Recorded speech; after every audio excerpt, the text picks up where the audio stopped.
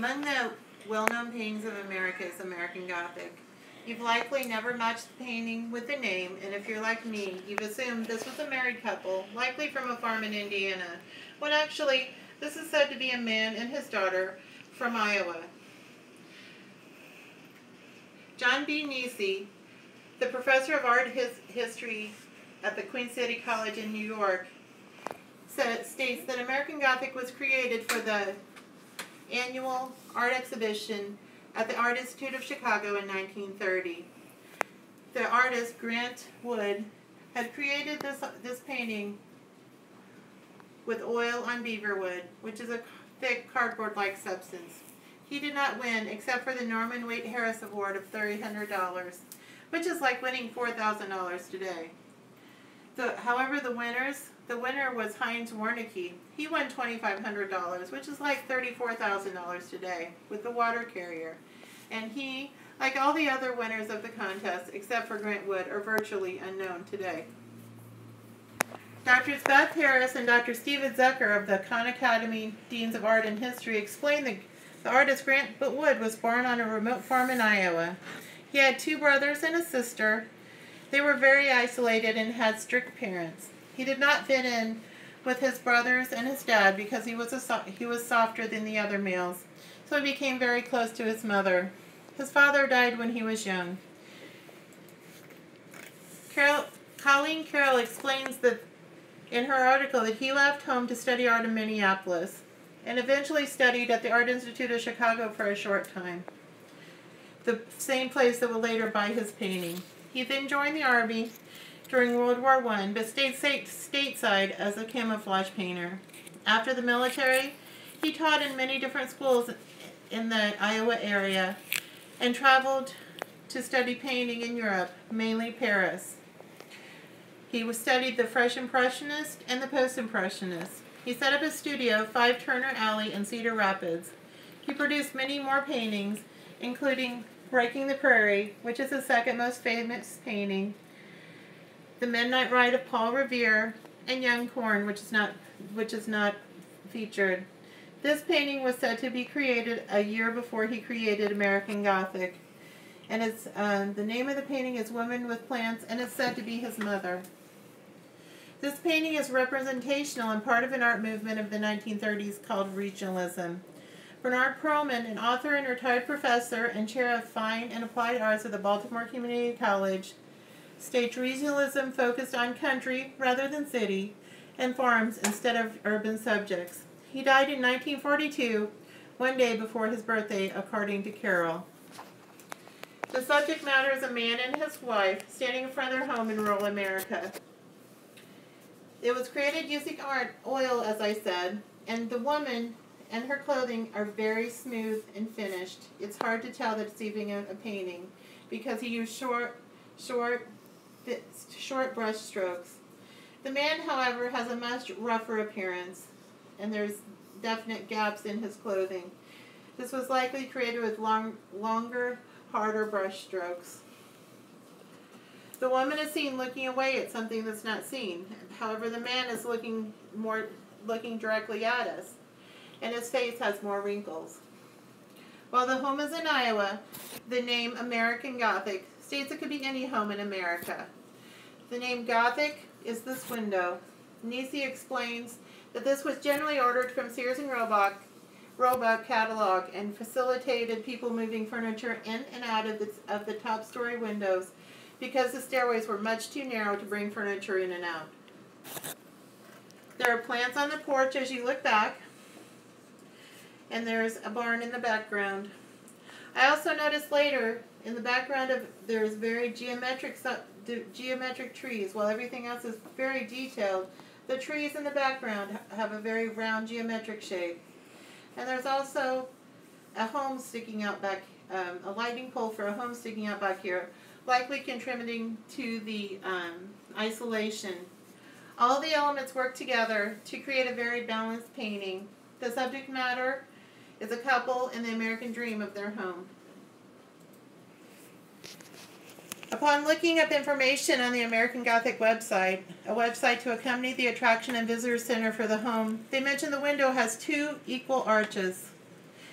And those arches are capped by an oddly shaped pane that joins them together at the top.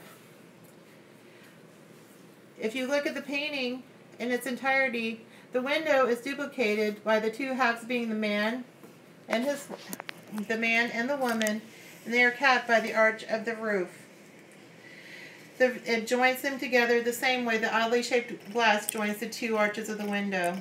Perlman notes that they're also a type between the people in the house in that the curtains are made with the same material as the woman's dress. One thing regarding shape, there's a pitchfork. If you notice on the man's dress, the same shape is duplicated there. It's unsure if this is just simply a farm element or if it's stating more about the reason why the man's holding the pitchfork. Doctors Harris and Zucker stated models were actually his dentist and his sister, and they did not even pose together. Wood had told people at the time there was a man and his daughter, though many view this as a man and his wife. Are they mocking the Midwest or showing it for what it is? Dr. Harris states if you're a city person, you say, oh, he's mocking the Midwest. And if you're from the Midwest, you say, he's one of us. He's showing us for who we are. However, Dr. Zucker states the opposite could be true. Easterners look at the painting and said, oh, that's who we are. That's what they're like. And Iowans were worried that they were being mocked. According to the art story Modern Art Insight, Clement Greensburg, likely the single most influential art critic of the 20th century. He supported the abstract expressionism, an expressive movement, expressive art with profound emotion and a universal theme. He favored art such as this. He cited the American Gothic and Grant Wood in Nisi's book, and when one has exposed oneself long enough to contemporary art, one begins to realize that the unsuccessful pictures of a good many abstract painters are more interesting than the most brilliantly successful pictures of such painters as Grant Wood. He went on to say, Wood was among the most notable vulgarizers of our period. They offered us an inferior product under the guise of art. A personal view of the mother is, I noticed that there are so many similarities between what is said to be his mother and the woman in this painting. They're both looking off in the distance. They both have similar hairstyles. The collar is the same, even though it's a different color, and the pennants are similar. They each have long sleeves on and a similar dress with similar hem around the edges.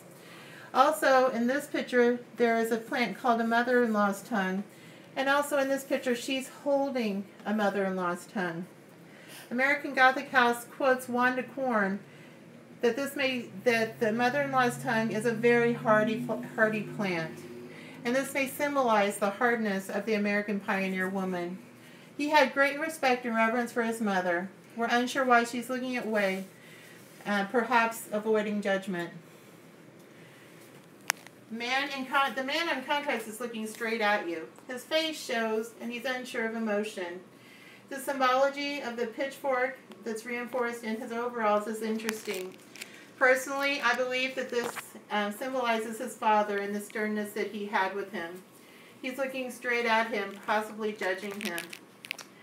And this was perhaps the whole painting of American Gothic is a painting that could have been many years before it existed when his father was still alive.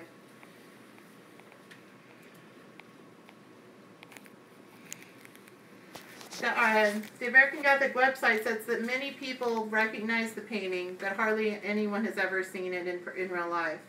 Because of the high visibility, it's easy to make a parody of it. With a few simple changes for the times, hairstyles and dress, it can easily be changed. Here's, though there's hundreds of them out there, here's a few. This is Barbie and Ken, Roseanne Barr and her husband, The Simpsons, and Miss Piggy and Kermit. American Gothic is one of the most recognized works of art in America, an oil painting on beaverwood. While the couple is said to be a man and his daughter, there is speculation on that. Part of the movement called regionalism, which this is part of, depicts scenes in the Midwest. There are so many interpretations of this painting, but which one is correct?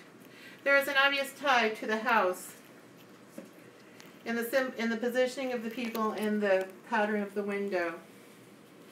The pitchfork and the repeated pattern of the pitchfork in the man's dress could symbolize the sternness of his father and his wanting him to appreciate him.